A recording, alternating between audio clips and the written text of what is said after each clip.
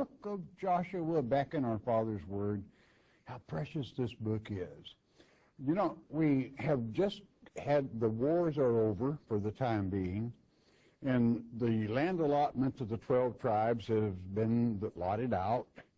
And Reuben and Gad and half of Manasseh, the tribes on the east side of Jordan, have gone back home, but on their way across the Jordan, as they crossed, they made themselves an altar.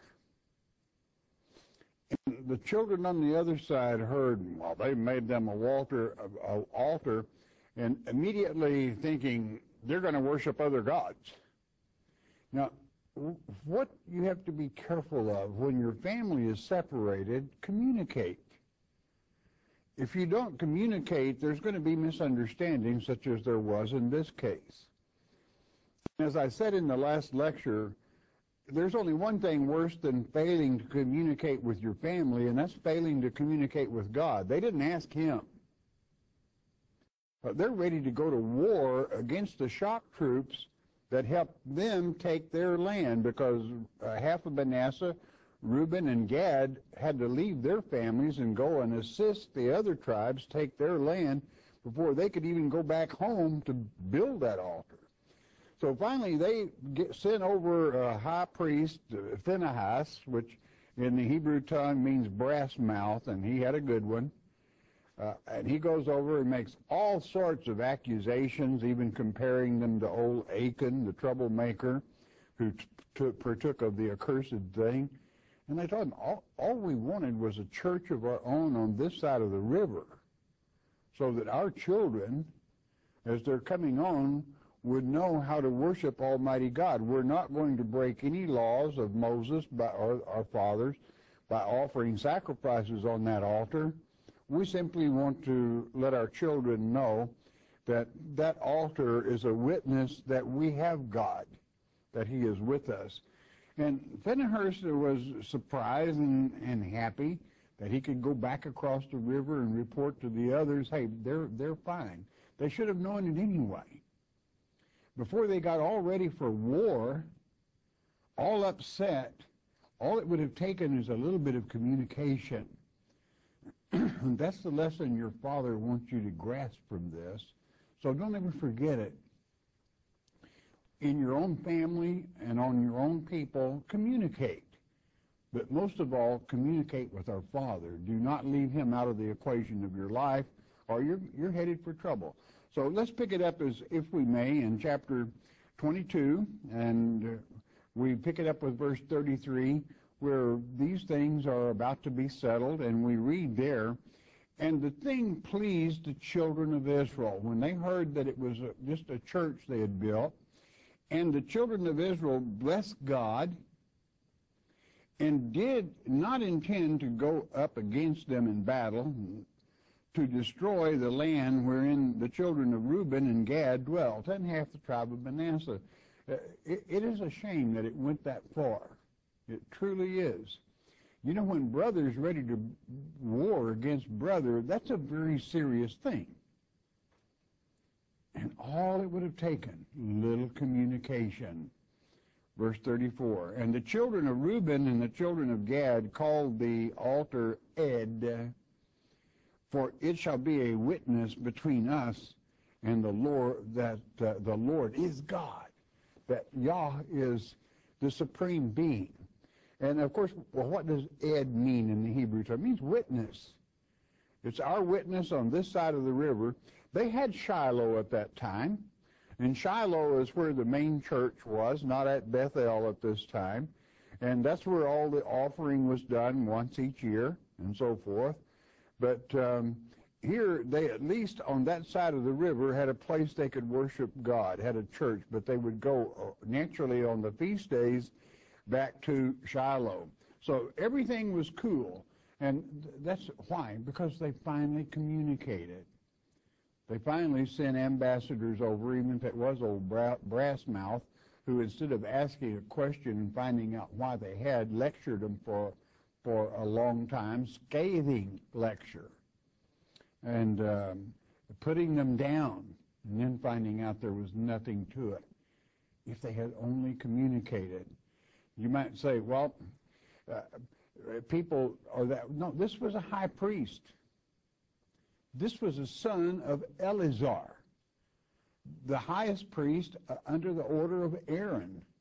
In other words, Eleazar's two older brothers were killed by God himself because they messed around with strange fire, lighting the altar off, because they were lazy. God killed them. And Eleazar was chosen in their place, and so it is that ministry was at fault also. That ministry was very much at fault. That instead of communicating, he was going to do the communicating. He was telling them. And they had done nothing wrong. So all the accusations were for naught. But here, finally, peace has come. And how did it come? Through communication. And the fact that everyone was only wanting to please God. And the very altar itself named witness, a witness that God loved his children. God had given this land to them. It was their land. Chapter 23, verse 1. And it came to pass a long time after that the Lord had given rest unto Israel from all their enemies round about, that Joshua waxed old and stricken with age. And so it was. The years go on by, and Joshua was getting on up there. Verse 2, and Joshua called for all Israel, and for their elders, and for their heads, and for their judges, and for their officers, and said unto them, I am old and stricken in age. Verse 3, and you have seen all that the Lord your God hath done unto all these nations because of you. For the Lord your God is he that hath fought for you. You know, I think this is the hardest thing for people to get into their head. How hard is it for you to believe that God loves you and he will fight for you? If you are right with him, if you repent, if you follow him, if you study his word, if you stay in his word, if you're pleasing to him, he's going to fight for you. How can anyone stand against you? They can't. You're going to have the victory. So this is a very difficult thing for people to communicate to themselves. Is that God really, as big as he is, he still has time for me. Well, why do you think he created you anyway? With your DNA is different than anyone else's?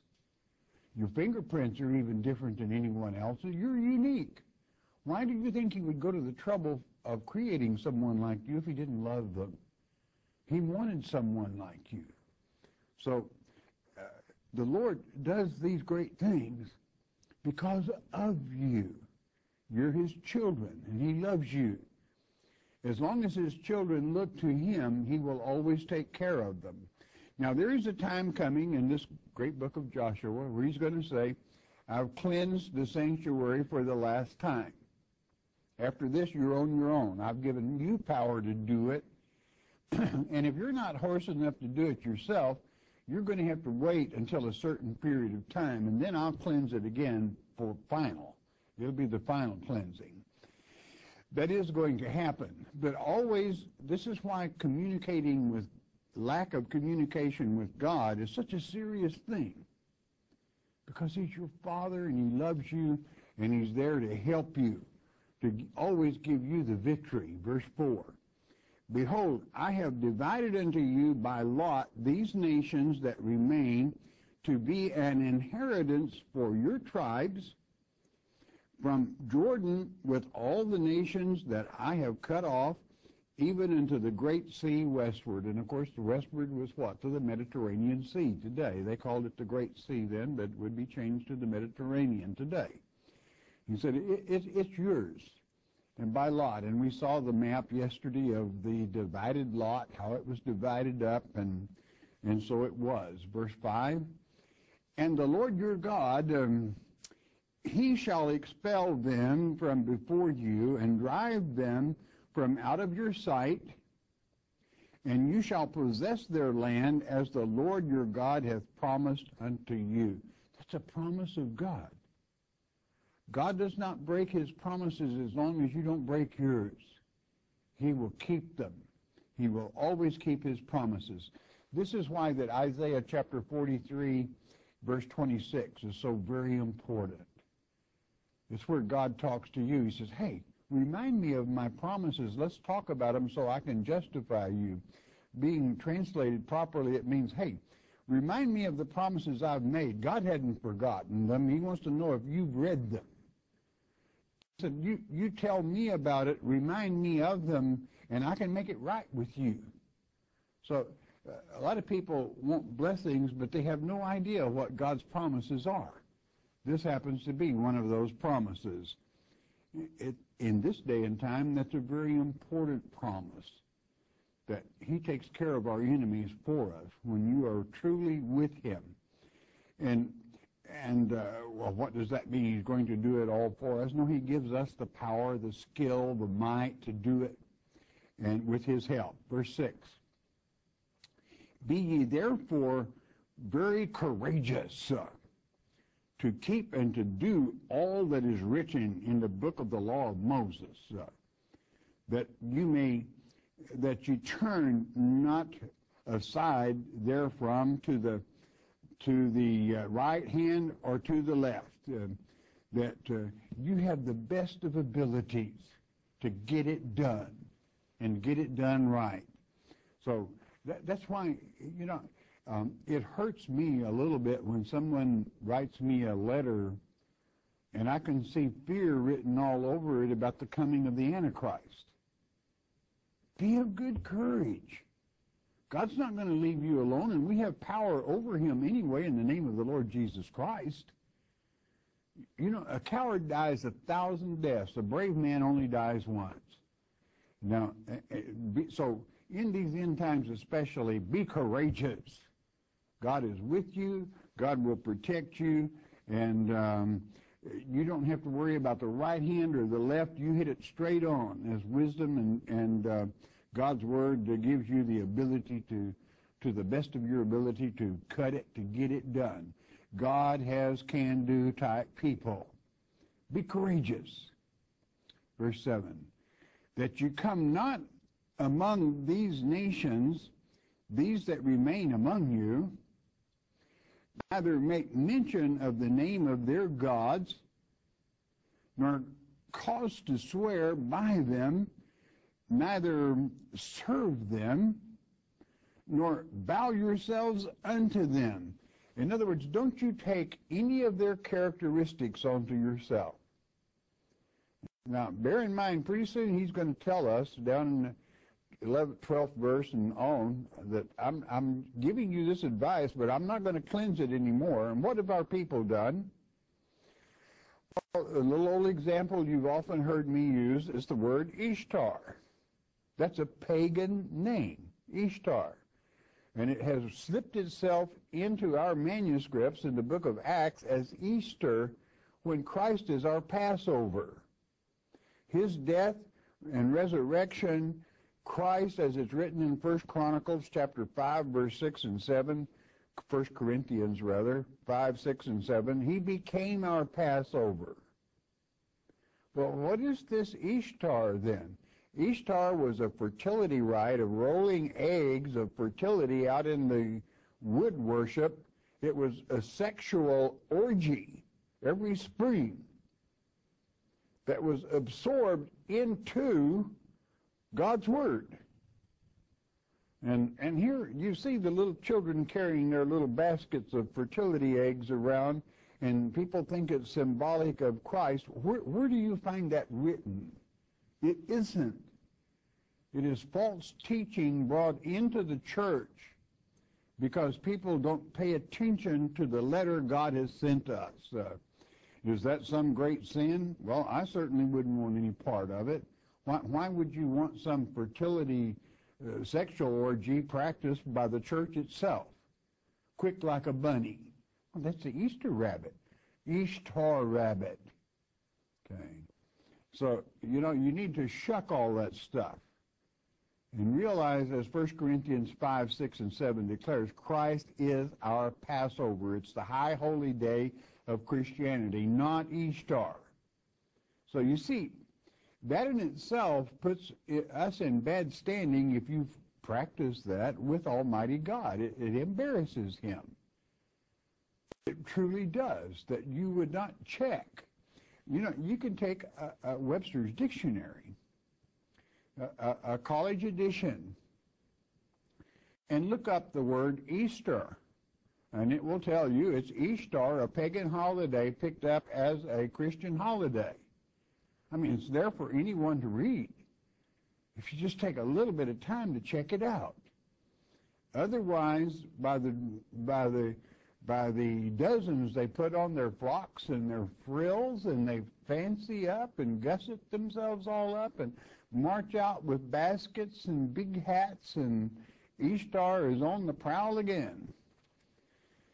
It's the high holy day of Christianity, Passover, when Christ died on that cross, washing away our sins, bringing atonement and forgiveness to all people.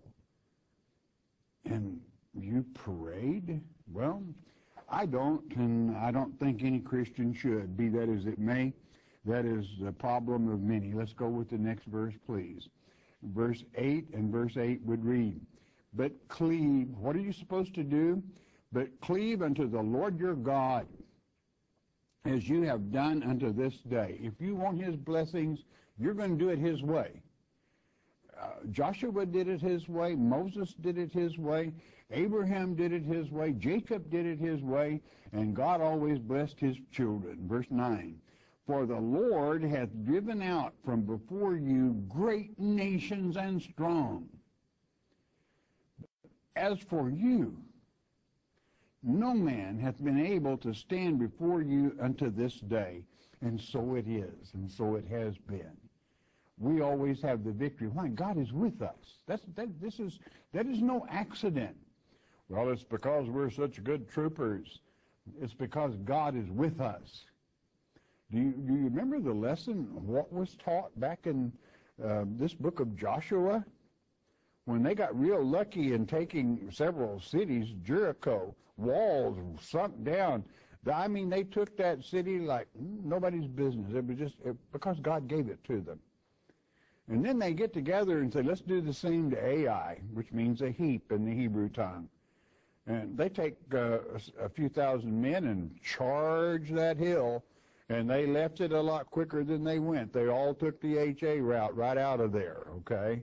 I mean, they got thumped, and they got thumped good. What did they forget? To communicate with God. God didn't send them. They made their own mind up they were going to do this. So you always want to pray and communicate with our Heavenly Father. Then you will always have the victory. It is the same way in the spiritual community, that is to say in worshiping God at the table of the Lord. Do it His way. Be pleasing to Him and be blessed. Otherwise, you're going to have a rough old time of it in this world because you're not going to have the blessings of God. What God is telling you, I do not want you to show weakness to your enemies. Anytime you apologize or show a weakness to your enemies, men are going to die. It's going to cost you dearly. You have to be of good courage. Let it be known you fear nothing, and that we are a nation, a Christian nation, to be feared if you cross us. Otherwise, we love you. That's your choice. Take it or leave it. Communicating with God, having the blessings of God. A nation sometimes can change and be apologetic and show weakness, and I guarantee you the enemy, it'll cost some men. It will cost some families. It truly will. But God will always intervene because there are enough of God's election to stay with Him and to follow Him and to have things as they should be. Let's go with the next verse, please. Verse 10. One man of you shall chase 1,000. For the Lord your God, he it is that fighteth for you, as he hath promised you. There's another promise. Have you ever read the Song of Moses, which all the overcomers are supposed to sing on their way to heaven? You can read of it in Revelation 15. They sing that Song of Moses, and it says one can put to flight 1,000 and 2, 10,000. When God is with you, you have nothing to fear. So don't you ever show fear to the enemy when you're a servant of the living God, because we have the victory. Be of good courage when you follow him. You know, our nation, parts of it may fall to the side, but as long as you, as an individual, serve God, talk to him, communicate with him, he will always protect you. He knows how to get it done. Verse 11, take good heed, therefore, unto yourselves. I like to translate that souls. Take good heed to your soul, that's your eternal life, that you love the Lord your God. Oh, that is so very important. He does so much for us that how could you but help love him? Verse 12, else, here's a condition, else if you do in any wise go back and cleave unto the remnant of these nations, even these that remain among you, and shall make marriages with them, and go in unto them, and they to you, if you mix with them, verse 13, know for a certainty that the Lord your God will no more drive out any of these nations from before you, but they shall be snares and traps unto you, and scourges in your sides, and thorns in your eyes, until you perish from off this good land which the Lord your God hath given you. You're going to lose this area. Just to say that where those 10, 12 tribes were given, it'll slip away from you. And certainly, as we know, it did. So it is today. If you let nations mock you, mock your flag, mock your people, and do nothing about it, then you're showing weakness. God does not approve of that. Now, what God has said here is, you know of a certainty that the Lord will no more drive them out. Why? He gives you power to do it in his name, in the name of the Lord Jesus Christ. You have that power and that authority, but you've got to use it. When then is the next time that Christ, you can count on God's promises. I mean, they're written, and that's exactly how it's going to be. When then is the next time that he will cleanse the sanctuary? It's kind of messed up right now. You got all kinds of people going here and claiming this and claiming that and claiming something else except for Yahweh, the living God. Even the very rock itself over which the dome sits, from the rocks from which Christ ascended. You have other things there. So when did he say that he would cleanse it? And you find it in the great book of Daniel in chapter 8, verse 13 and 14. You're not going to have it. I'm going to read it to you. He says, then, reading from chapter 8, verse 13, the great book of Daniel, then I heard one saint speaking, and another saint said unto that certain saint which spake, how long shall be the vision concerning the daily sacrifice? That's the place of offering, and the transgression of desolation, that's the desolator, Antichrist, to give both the sanctuary and the host to be trodden under foot. This is going to happen. Verse 14, and he said unto me, unto 2,300 days, then, and then only, then shall the sanctuary be cleansed, vindicated. That's when it will happen. Now, what's 2,300 days? Well, in Daniel's time, you learn that 1.48 is 1 day in Daniel's time from knowing when the daily sacrifice was taken away. That is to say, the crucifixion of Christ. Up till the time that this nation was established, it comes to our year of 1981, which puts you smack into the middle of the generation of the fig tree.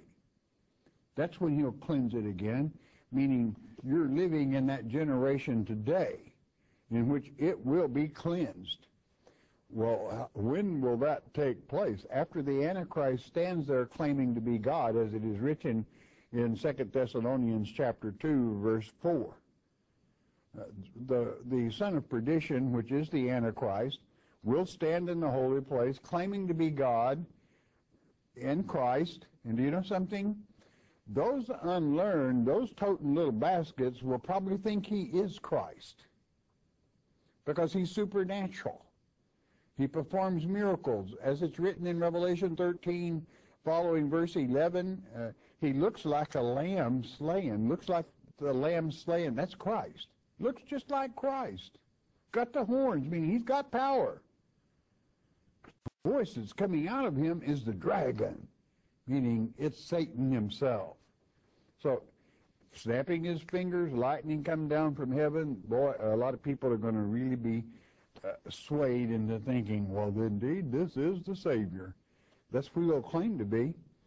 That's why he's called instead of Christ, being properly translated into Greek tongue. Instead of Jesus, he stands there, misleading people and guiding people.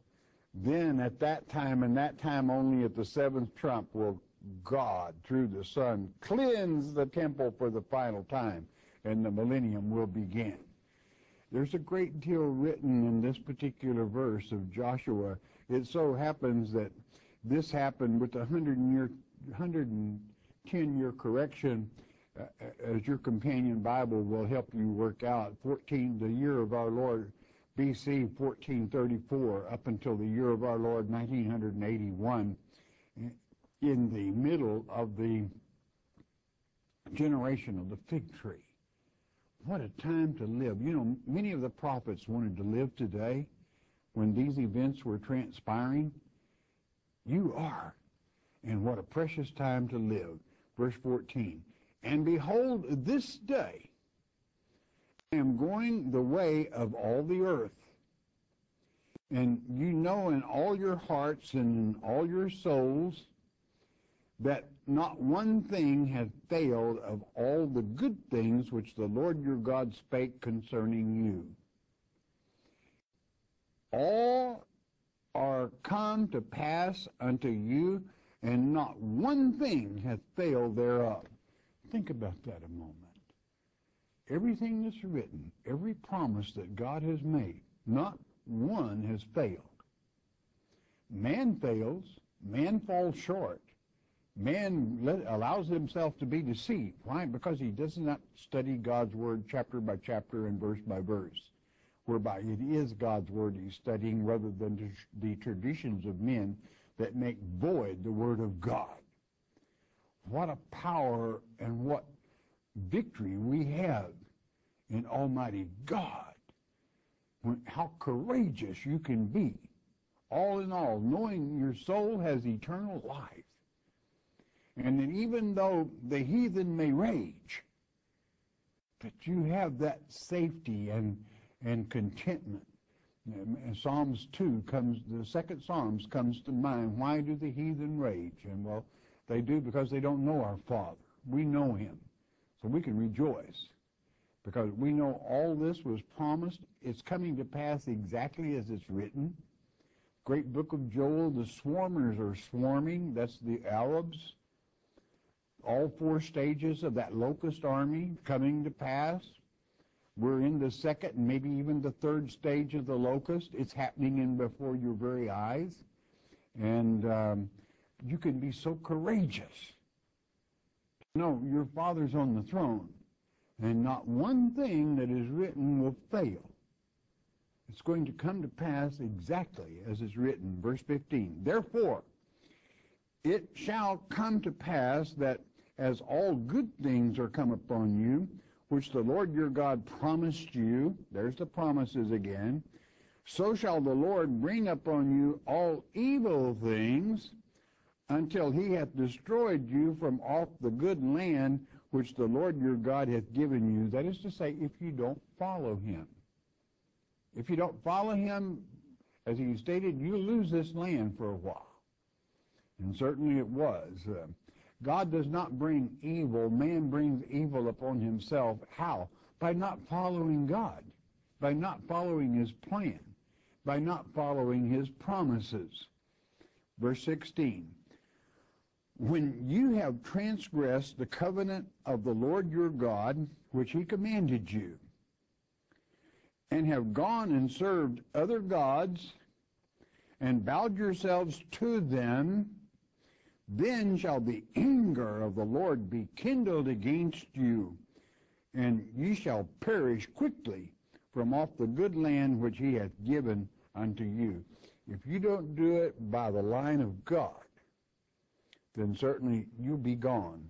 It would be, we know from Jeremiah 24 that Israel would become a nation again, and the house of Judah and the house of Israel have nothing to worry about in surviving. The only thing you have to worry about is if you don't follow the Word of God.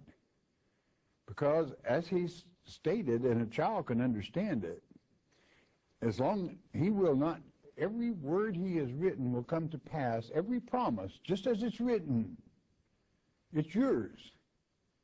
All you have to do is claim it and live it and understand it. And be of good courage. You hold that line against that is evil and serve the living God. You'll always be blessed. Don't miss the next lecture. Bless your heart. You listen a moment, won't you please?